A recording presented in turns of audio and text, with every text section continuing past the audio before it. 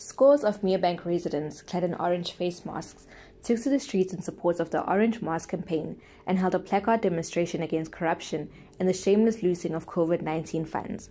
The objective of this campaign is to fight corruption and see perpetrators charged, convicted, and sent to prison. Now, the Orange Mask on Friday campaign is a project or an initiative of the ACM, the Active Citizen Movement, which is a civic organization that handles issues relating to citizens' dissatisfaction with what is happening at government and at various levels of government.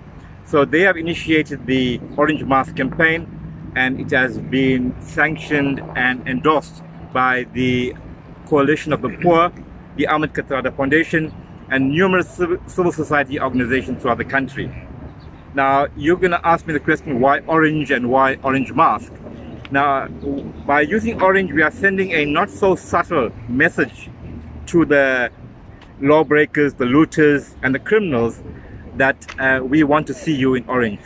Because orange is traditionally the uniform that prisoners use, convicted prisoners. They use orange jumpsuits or orange overalls, hence the Orange Mask campaign.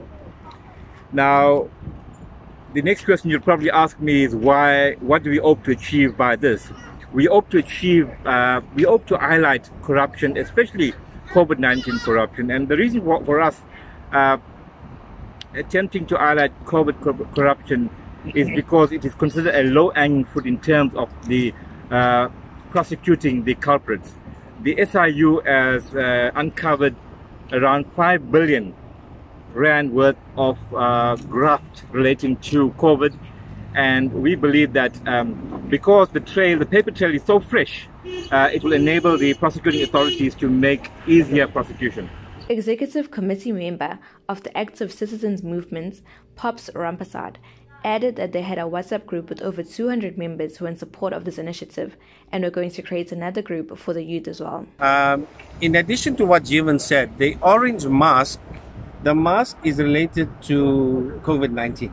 So it's appropriate in this campaign against COVID-19 looting. We thought that the mask will symbolize and the color will symbolize what we want for the looters to do. We want them to be in jail.